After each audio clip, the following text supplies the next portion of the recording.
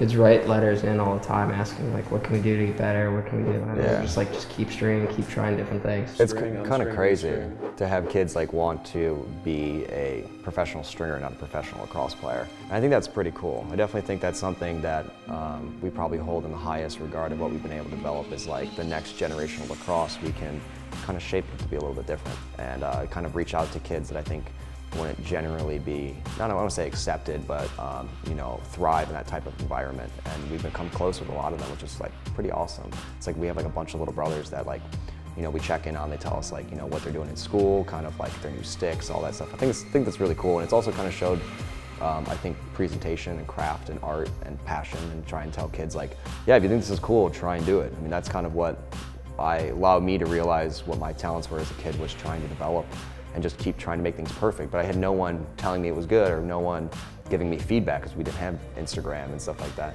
So having that now, I think the community is not only growing, which is awesome, but I think we're really curating and kind of mentoring a lot of really cool kids, and a lot of cool kids that are going to do, even if not in lacrosse, but developing their skills to make really cool things in life and cool companies and kind of push everything forward.